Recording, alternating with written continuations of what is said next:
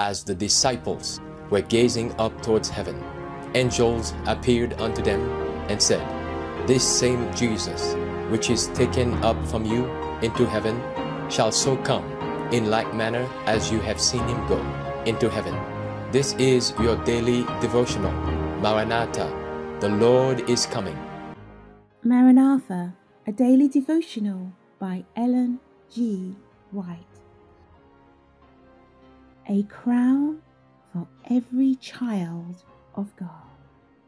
Blessed is the man that endureth temptation, for when he is tried, he shall receive the crown of life, which the Lord hath promised to them that love him.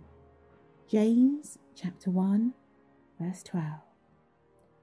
I saw a very great number of angels bring from the city glorious crowns, a crown for every saint, with his name written thereon.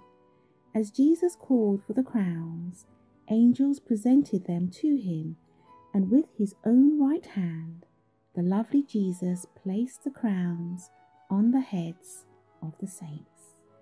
In the same manner, the angels brought the harps, and Jesus presented them also to the saints.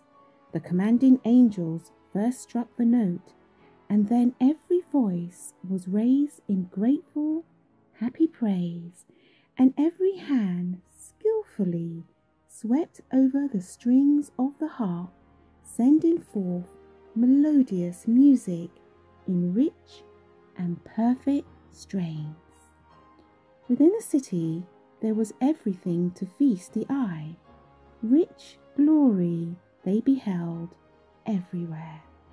Then Jesus looked upon his redeemed saints.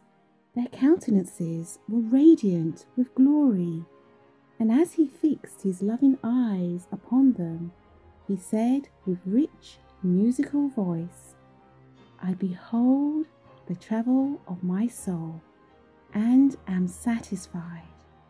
This rich glory is yours to enjoy eternally. Your sorrows are ended. There shall be no more death, neither sorrow nor crying, neither shall there be any more pain. I then saw Jesus leading his people to the tree of life. Upon the tree of life was most beautiful fruit, of which the saints could partake freely. In the city was a most glorious throne, from which proceeded a pure river of water of life, clear as crystal. On each side of this river was the tree of life, and on the banks of the river were other beautiful trees bearing fruit. Language is altogether too feeble to attempt a description of heaven. As the scene rises before me, I am lost in amazement, carried away with the surpassing splendor and excellent glory. I lay down the pen and exclaim, Oh, what love! What wondrous love!